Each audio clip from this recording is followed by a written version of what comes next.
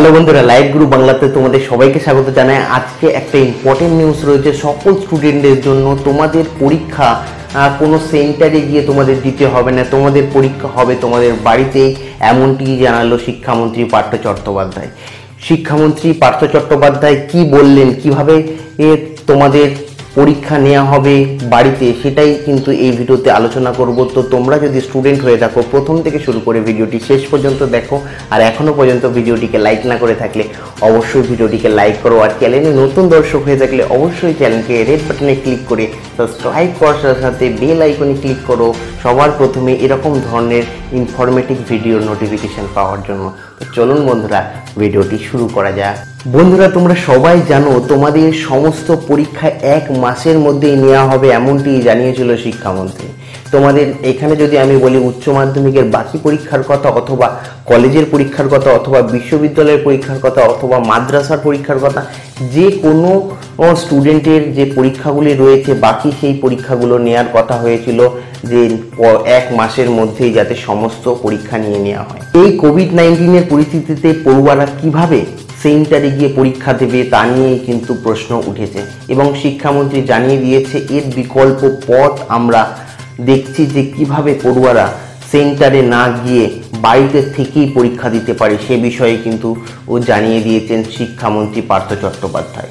উপাচার্য, সহ উপাচার্য এবং রেজিস্ট্রারের সঙ্গে শনিবার অর্থাৎ কালকে সল্টলেকে বৈঠকের পরেই কিন্তু মুখ্যমন্ত্রী পার্থ চট্টোপাধ্যায় জানিয়ে দিয়েছে তোমাদের সকল স্টুডেন্টদের যে পরীক্ষা বাকি রয়েছে সেই পরীক্ষা কিন্তু তোমাদের সেন্টারে গিয়ে দিতে হবে না, তোমাদের সেন্টারে না গিয়েই তোমরা বাড়ি থেকেই তোমাদের পরীক্ষা দিতে পারবে। এক্ষেত্রে কিভাবে কি করা হবে তা নিয়ে আলোচনা করে দেখা হচ্ছে, এবং এটাও জানিয়েছে এ বিষয়ে মুখ্যমন্ত্রীর সঙ্গে তিনি কথা বলবেন। মুখ্যমন্ত্রীর সাথে কথা বলেই সরাসরি তোমাদের নির্দেশ দেওয়া হবে যে কিভাবে তোমাদের বাড়িতে থেকে পরীক্ষা দিতে হবে। তবে ক্যাম্পাসে না এসে কিভাবে পড়ুয়ারা পরীক্ষা দেবে তা নিয়ে অনেকেই প্রশ্ন তুলছেন। অনেকেই বলছেন বহু পড়ুয়ার বাড়িতে ইন্টারনেট সংযোগ নেই, অথবা কম্পিউটার বা অন্যান্য ডিভাইস নেই যারা তাতে করে ইন্টারনেটে পরীক্ষা দিতে পারে। তো সেই কারণে ইন্টারনেটে পরীক্ষা দেওয়া বা অনলাইনের যে প্রসেস, সেই প্রসেসকে কিন্তু বাতিল করে দেওয়া হয়েছে। সেক্ষেত্রে কিন্তু ঠিক করা হয়েছে তোমাদের যে সমস্ত পরীক্ষা বাকি আছে সেই সমস্ত পরীক্ষা কিন্তু বাড়িতেই তোমাদের নেওয়া হবে। তো এখানে কোনো প্রশ্ন উত্তরের ভিত্তিতে তোমাদের পরীক্ষা নেওয়া হবে না, যেটা এখনো পর্যন্ত জানা যাচ্ছে।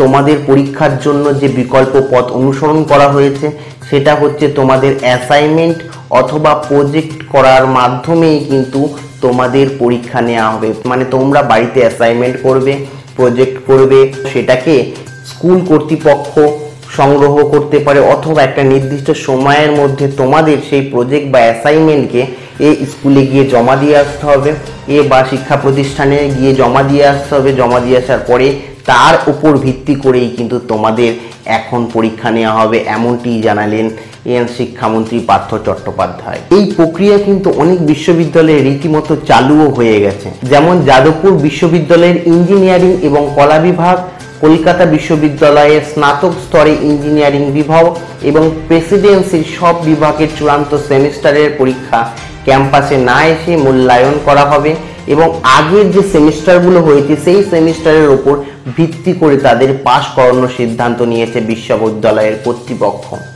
তাছাড়া যাদবপুর বিশ্ববিদ্যালয় ইতিমধ্যেই সিদ্ধান্ত নিয়ে নিয়েছে যাদের হোম অ্যাসেসমেন্ট দেওয়া হবে বাড়িতে করার জন্য, সেই হোম অ্যাসেসমেন্ট জমা দিতে হবে তোমাদের কলেজে, এবং কোনো কারণে সেই অ্যাসাইনমেন্ট যদি পড়ুয়ারা কলেজে জমা দিতে না পারে তাহলে কিন্তু তাদের সেই অ্যাসাইনমেন্ট বাড়িতে গিয়েই নিয়ে আসার ব্যবস্থা করা হবে, এটাও জানিয়ে দিয়েছে যাদবপুর বিশ্ববিদ্যালয়। এছাড়া বিভিন্ন নিউজ পোর্টাল থেকে জানা যাচ্ছে তোমাদের পরীক্ষার নম্বর কিভাবে দেয়া হবে। তো এখন যে পরীক্ষাগুলি হবে সেই পরীক্ষার নম্বর এইভাবেই দেওয়া হবে, তোমাদের 50% নম্বর দেওয়া হবে আগের সেমিস্টারের ওপর ভিত্তি করে বা আগের পরীক্ষার ওপর ভিত্তি করে।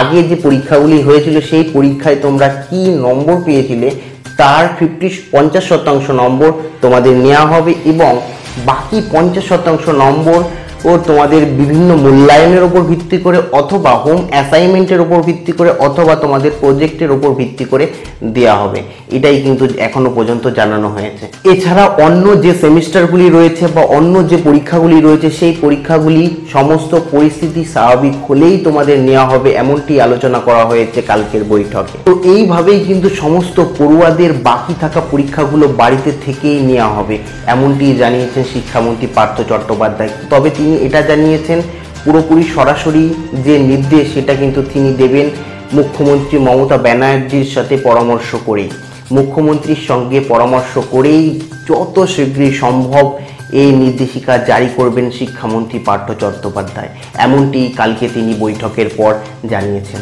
এসএফআই এর রাজ্য সম্পাদক সৃজন ভট্টাচার্য জানিয়েছেন সরকার অথবা বিশ্ববিদ্যালয়গুলো এখনো পর্যন্ত ছাত্রের সঙ্গে কোনো পরামর্শ করেনি, ছাত্রদের বহু প্রশ্ন রয়েছে, তাদের এই প্রশ্নের উত্তর এখনো পর্যন্ত দেয়নি। ছাত্রদের এই সমস্ত কোশ্চেন নিয়ে এসএফআই 17 জুন প্রতিবাদ জানাবে, এমনটি জানা গেছে। বন্ধুরা, আশা করি তোমরা সমস্ত কিছু বুঝে গেছো কিভাবে তোমাদের বাড়িতে পরীক্ষা নেওয়া হবে, আর আশা করছি ভিডিওটি ভালো লেগেছে।